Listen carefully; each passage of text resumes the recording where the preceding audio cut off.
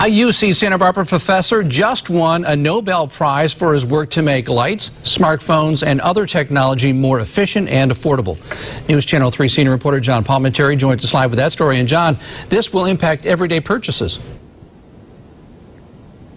And we're told this will provide cheaper and more affordable lighting to people worldwide. But the research can also be used in so many other forms of technology, from some of the items we use now to some of the inventions of the future. But what was really rewarding, I felt, about this meeting as well, is how over 1 billion people in underserved countries will now also be able to see some new light.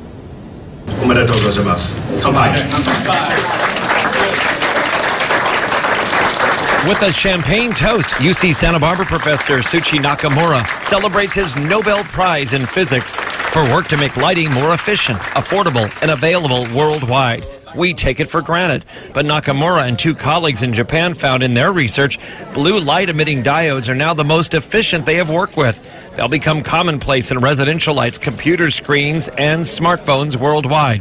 Just in the case of light bulbs alone, incandescent and fluorescent lights are now about to be phased out. Already we're buying the more efficient lights in local stores based on similar research. Yes, so now you go to supermarket, they recommend to buy LED lighting because to save energy, you know. Because DOE, Department of Energy, recommend to buy LED lamp now to reduce the energy consumption. It's all you can buy. Yeah, anytime you can buy it now. You can't buy the other ones anymore. No. UCSB students were at the celebration and say they're inspired. Vision here, everyone's really trying to push themselves as hard as possible and really reach as high as they can. UCSB has signs and digital displays throughout the campus congratulating SHUJI Nakamura.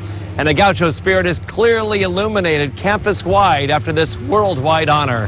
One student called it worldwide research, and that's why he chose UCSB. It is actually one of the reasons I came to UCSB. Yeah, the number of Nobel laureates coming out. I saw a trend going up, and I see that it's just going to keep on going. The Nobel Committee said LEDs save the Earth's resources with the improved efficiency. Because of uses in underserved countries, it was also called humanitarian research. And one of those that was in the group today was Herbert Cromer. And you might recall back in the year 2000, he won a Nobel Prize as well. This is the 6th Nobel laureate to be honored here at UC Santa Barbara since 1998. As a matter of fact, back in the year 2000, you might recall, there were 2 in 1 year. And what a celebration we had that time back here at the UCSB Engineering Building. We'll see if there's more before the week is over. In Santa Barbara, UC Santa Barbara, I'm John Palminteri, News Channel 3. And we think there will be. So exciting in our own backyard.